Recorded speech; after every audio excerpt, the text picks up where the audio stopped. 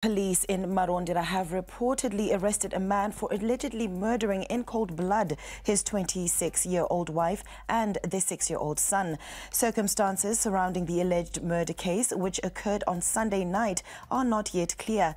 ZTN could not immediately obtain a comment from the Zimbabwe Republic Police over the case as efforts to contact them were unsuccessful. However, our news crew visited the scene of the alleged murder in Nyameni suburb, where relatives and the deceased were gathered.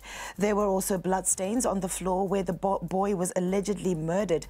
By the time ZTN left the scene, police details had arrived with the suspect for indications. The large gathering at the scene could be heard shouting and scolding the alleged murderer, who was in handcuffs. Konapo, ipapo pa ZTN Prime, DSTV channel 294, the place to be.